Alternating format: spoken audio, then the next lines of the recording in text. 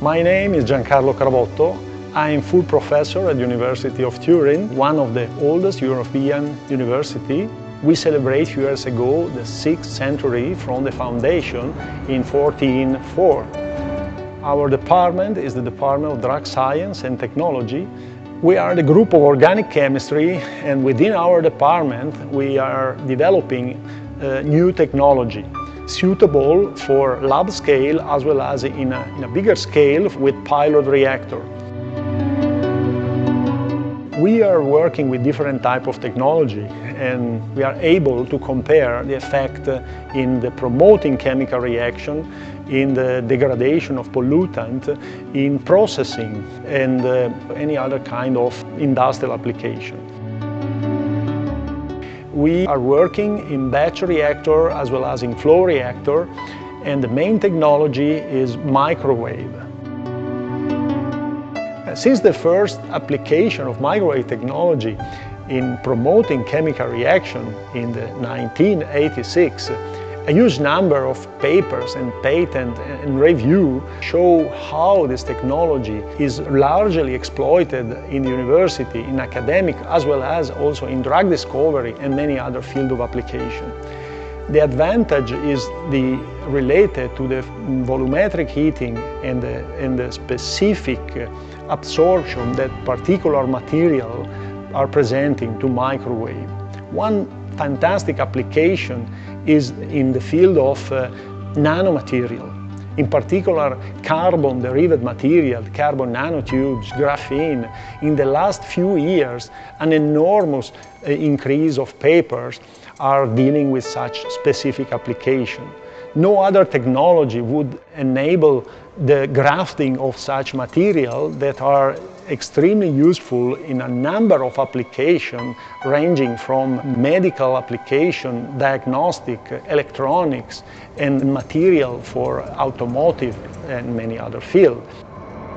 New material have been created not only in milligram scale, but really in multigram scale for a wide range of applications. Microwave are one of the most attractive and most promising technology, both in lab scale and also in pilot and very big scale.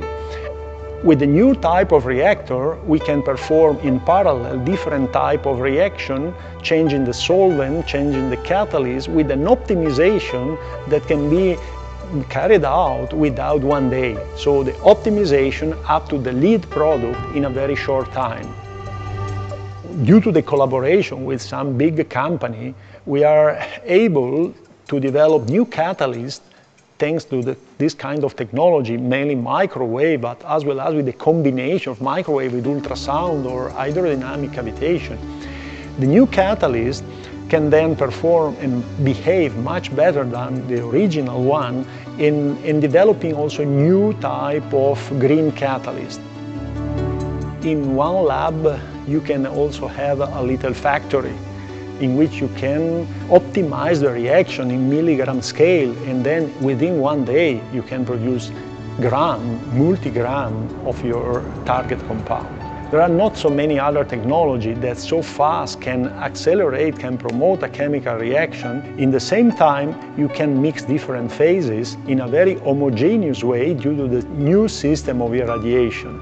This accelerates so much, and you create the condition to create new bonds or to break bonds.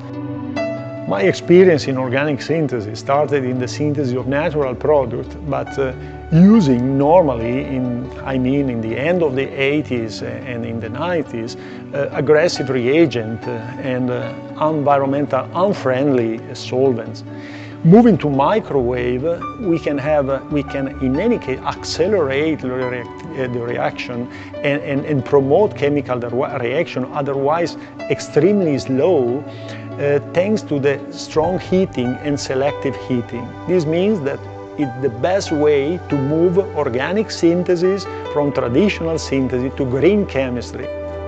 Drug discovery is perhaps the most common example, in which you have to create a chemical decoration of your scaffold With the new type of microwave reactor, in the same time, you can, in a parallel way, you can generate, you can synthesize different type of new product. In 10 years, we move from this old technology to the microwave reactor. Actually, I started, as most of the people, by heating with a domestic reactor, domestic oven. Then, due to the safety, immediately we moved to professional reactor. Reactor in which you can insert gas, in which you can work under pressure, in which you can also reduce the pressure, and you can even evaporate. This is a big advantage. In only one tool, in only one facility, you can perform all the steps that in an all-organic lab was in a different step. So reaction, filtration, evaporation, and so on. So this is extremely fast and extremely clean, and in the same time, in most of these reactors, you can have a scaling up to multi-gram scale to prepare your product in the optimized condition that you selected within 1 day of work.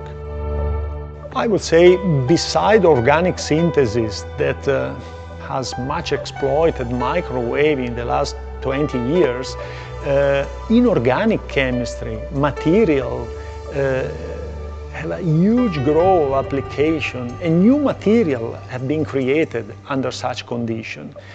Extraction and reaction in a heterogeneous phase have had a huge evolution and a huge improvement thanks to microwave irradiation. Green chemistry, you cannot imagine to work in this field without microwave due to the fast depolymerization of biopolymers, for the valorization of biomass, for the synthesis of new catalysts, for the preparation of new nanomaterial. At the beginning, 15 years ago, in a meeting, often I heard microwave are a good toy for academic to play around, to perform reaction in a different way and not creating a new chemistry. This is absolutely wrong. Now microwave are definitively an irreplaceable tool for chemistry, all field of chemistry, ranging from organic chemistry, inorganic chemistry, environmental chemistry, pharmaceutical chemistry, even in certain field of biology. Reactions are fast, are efficient, are repeatable, and without aggressive, harsh reagent. So green chemistry can obtain the best advantage from microwave. Often we discuss with students, with PhD students, why to perform a reaction in microwave.